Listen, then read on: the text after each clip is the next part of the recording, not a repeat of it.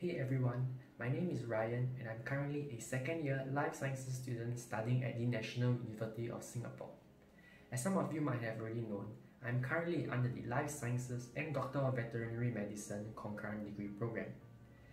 As part of the program requirements, we have to overload the first 3 semesters of our study, and I must say during this period of time, it was extremely stressful as I had to deal with the additional workload. However, from the second semester onwards, something in me changed and I eventually managed to do way better than I expected. As such, I'd like to share with you guys some of the tips and tricks that I've gained through the course of my study, and these will come in the form of the SKAB framework, which is basically success equals to knowledge plus attitude plus behavior.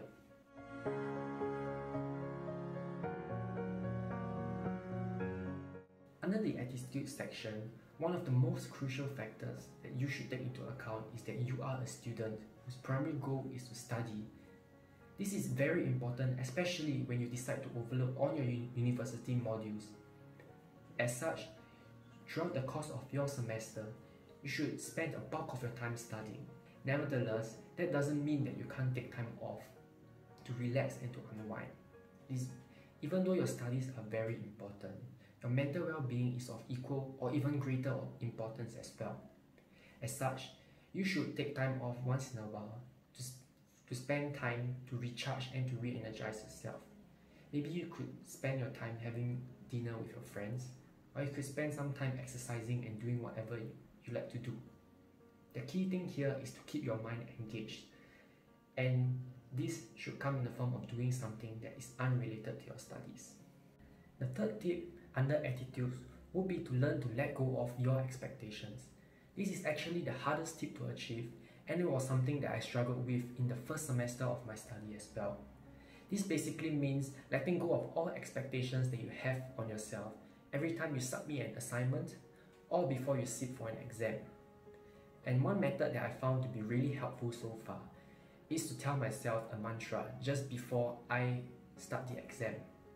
Usually what I'll do is to tell myself that I've really done my best, whatever happens, happens, before taking a deep breath and starting my exam.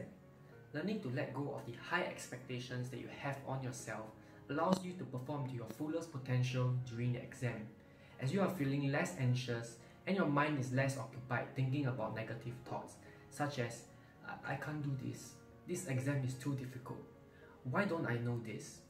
Because your mental capacity is not preoccupied with these negative thoughts, you are able to allocate this additional capacity focusing on trying to overcome the challenges and difficulties of the questions that are posed in the paper, thereby making it more likely that you can overcome and find the solutions to these questions.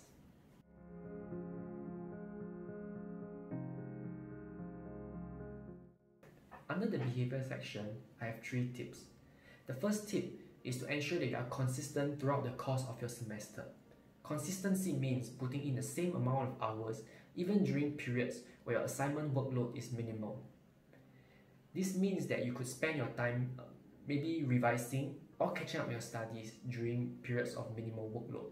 I find that this is much better than mugging last minute, as even though mugging allows you to cover the content within a short amount of time, it does not allow you to achieve a greater depth of understanding that can be achieved with constant periodic revision. The second tip would be to minimize procrastination during your semester. To do well, I find that starting on your assignments early and gradually working on them daily is much more effective than doing your assignments last minute. This is because it reduces anxiety and allows you to reflect and to refine on your answers. Moreover, if you are a science student like me, you need to support your arguments and justifications with scientific papers, and finding these articles can often be really time-consuming, as you need to spend time finding them online, reading them before evaluating whether they can be used to support your argument or not. Thus, what I find to be really helpful in minimizing procrastination is to set multiple mini deadlines for myself and resolving to complete them individually. This makes the work less overwhelming and also motivates me to push on whenever I complete a mini deadline. The third tip will be to get sufficient sleep.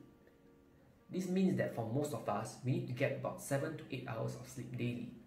This gives our brain enough time to consolidate and to retain the information that we have gained throughout the course of the day. Furthermore, by getting enough sleep, this results in us becoming more alert and more focused during the course of the day, thereby allowing us to learn new material better.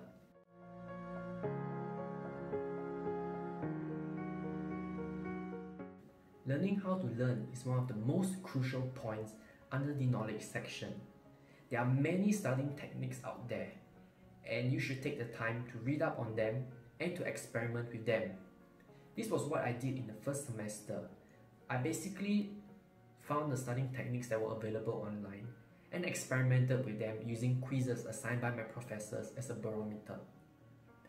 If you guys are interested, I can cover the different studying techniques in a later video, but for now, I will highlight 3 broad points that I found to be especially helpful.